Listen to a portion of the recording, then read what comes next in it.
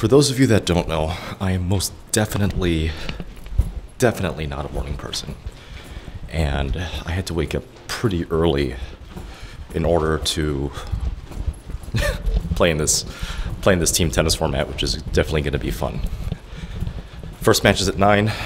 It's at a town called Neenah, Wisconsin, which is about an hour and a half away. And I want to get there early to warm up, so I woke up around 6:15 this morning with Brian to drive because his car is a lot more durable than my Mercedes. And obviously I'm going to pay him for gas and stuff. And I want to get there early to warm up because I'm a slow person when it comes to not only mornings but also playing tennis. So hopefully we can hit for about 45 minutes before our first match actually starts. So he should be waiting for me in the driveway.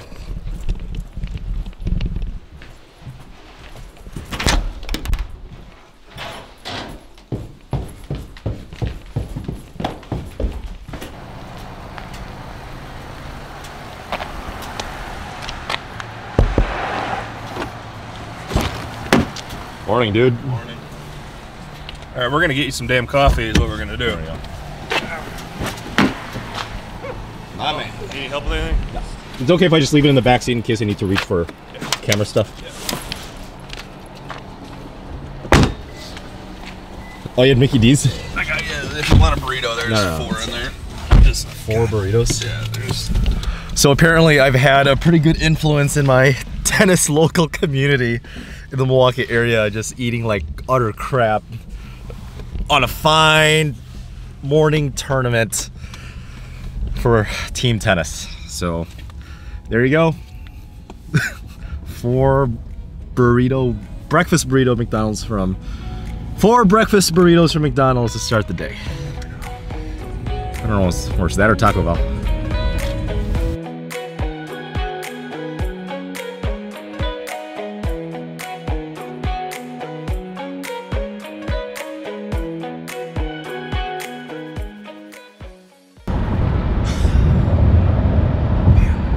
What time did you wake up? 5:45. I've just been running around. 4:45, 5:45. So you are truly a morning person.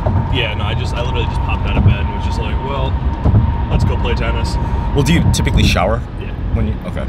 Is that like your ritual to wake up? Mm-hmm. And then it's made coffee, but I didn't get it, so I went for the fine McDonald's coffee. The one right next to your house in the gas station. Yeah. And I was just like, you know, we need breakfast burritos.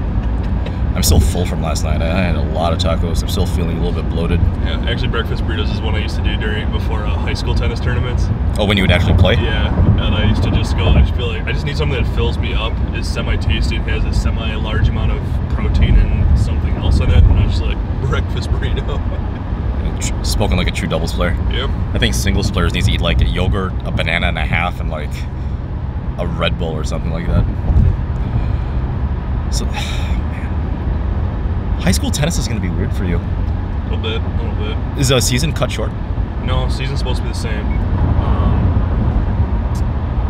We're not, I don't know where this rule comes from, so we're only allowed on the court now twice a match, it sounds like. Is it because of the regulation? Yeah, just because of COVID and all that. So we gotta pick her. It'll probably be like in between sets you're allowed to come, you know, obviously out and talk to kids because they're supposed to have a 5 to 10 minute period in between them. It never happens, but like in between those, any of the changeover games, we have to pick 2 specific ones, it sounds like.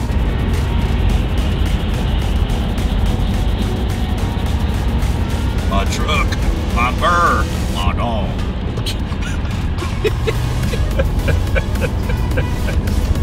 That's what I think of country music. We are now arriving at the hidden capital of all the Midwest, Oshkosh, Wisconsin. And now we are leaving the hidden capital of the Midwest, Oshkosh, Wisconsin. Yes, it was that quick. Drive so far. It's probably the best drive you could probably ask for. Quite smooth. Very smooth. Smooth, unlike the tacos I had last night. Those were delightful. Oh, they were great. They were good. I love that place. Yeah. Bar tab was 118 bucks. I'm like, oh shit. Okay. This is where my teaching money is going. So in case you guys don't know, any tennis coach out there, they definitely go to the bars. It's just a thing. If there's a tennis coach out there that says that they don't go to the bars after tennis lessons, especially on the weekends, they're lying. It's just a fact. Or what? 30, 20 minutes away? Yeah, 15 minutes. 15? That's it? Wow, that was quick. That's very quick. Yeah, just driving straight. It's kind of nice. That's quicker than Sloane Stephens' exit in Australian Open of 2021. Dude, she was number 5 seed or something like that? Yeah, that's the thing about the women's draws, is it's so up in the air. Outside of like Serena and Naomi, and like maybe Halep. She's getting older though. Yeah. And because she's 5'2", yeah. she just grinds it out. And like, yeah, that's not good for your body. Good luck lasting that long. I wanted Shea Su Wei to win so badly. I don't even know that one. Is it Taiwan or Chinese Taipei? It's one of those. Two-handed forehand. Oh, nice. It's like, yeah, I'm cheering for this girl. The real question is, does she do the two-handed overhead? No, she doesn't do the two-handed overhead. That's a missed moment. Should I do the two-handed overhead today? If we're beating these kids just to death, yeah, let's just go do a two-handed disrespect. Absolute disrespect.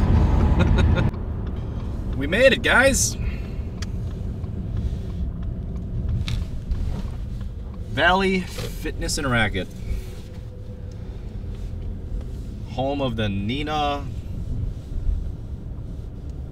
Tennis Champions. I don't know, I just made that one up. But it's 45 minutes until start time. So I'm gonna get warmed up with Brian. Hopefully we'll kick some ass. Well, that's a missed moment. They could add 420. Oh, they're 300 off. Nice. No more talking about it. The way it is, the way it is. It's no mystery. There's no getting around it. When you're here, we got chemistry. We light up when we ignite. We are stars in a darkened sky. When you leave, don't forget to remember. Don't forget to remember me. When you leave, don't forget to remember. Don't forget to remember me. Remember me. I'll fight for you every second. To keep your touch in my memory. I try not to regret it. What could have been, should have been, if you would stay with me. When you leave, don't forget to remember. Don't forget to remember me. When you leave, don't forget to remember. Don't forget to remember.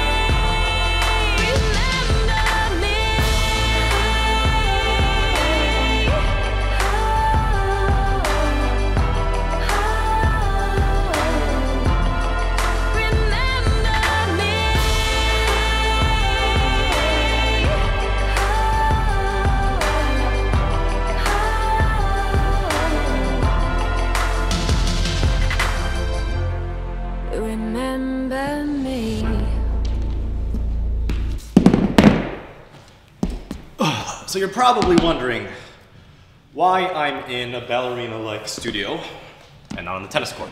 Well, it's because the tennis court is actually being used right now. So the format for this tournament, which is labeled as a World Team Tennis type of format, is there are 2 girls, 2 guys per team, so a total of 4. There are 6 total matches to be played. There is men's doubles, women's doubles, 2 mixed doubles matches, and then a men's singles and a women's singles match. All of them are 8-game pro sets, no ad scoring unfortunately, and you play lets, which is kind of a BS rule, but it is what it is.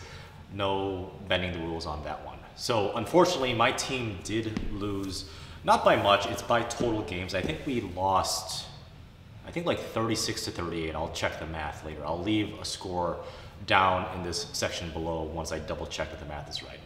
So we lost against a young team from a local high school in Neenah. And then our next match is in about a few hours against an older team. They don't nearly look as strong or as fresh, and that's perfectly okay. But you guys have to understand when it comes to both mixed doubles and any type of team tennis tournament, especially if the 2 sexes are on the same team, it's more fun. And a lot of you people out there take tennis very, very seriously.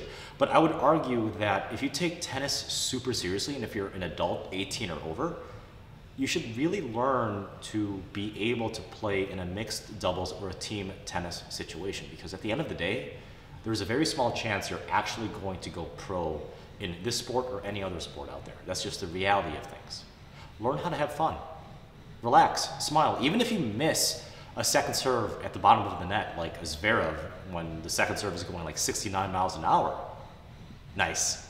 You gotta learn how to laugh it off and not take yourself too seriously. I'm not saying that you should not be taking tennis seriously, as you should, but you gotta learn how to laugh with yourself, and you gotta understand that winning isn't everything.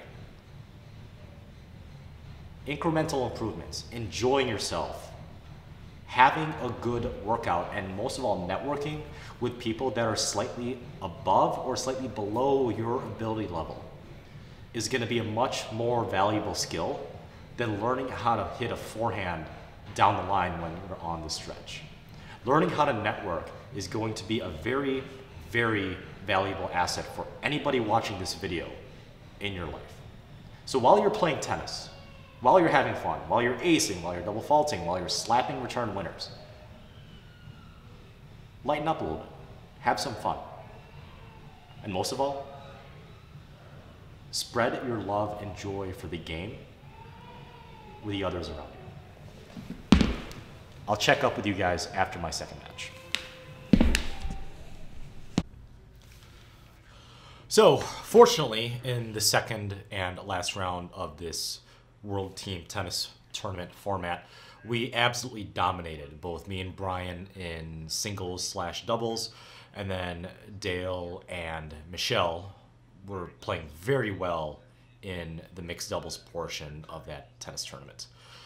Unfortunately, we lost the championship because it was based on games by only 1 tennis match. So we ended up taking second place out of 3.